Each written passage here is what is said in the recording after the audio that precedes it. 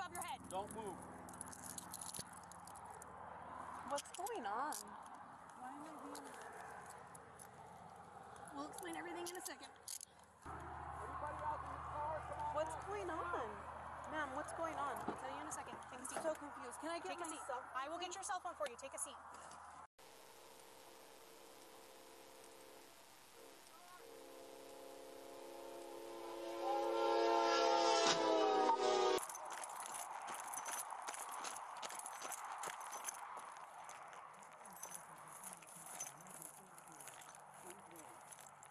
Whether or not Officer Steinke knew the tracks were there, whether she knew about the risk and decided to consciously disregard that risk, is what this case is all about.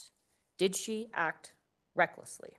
There's nothing more deceptive than an obvious fact.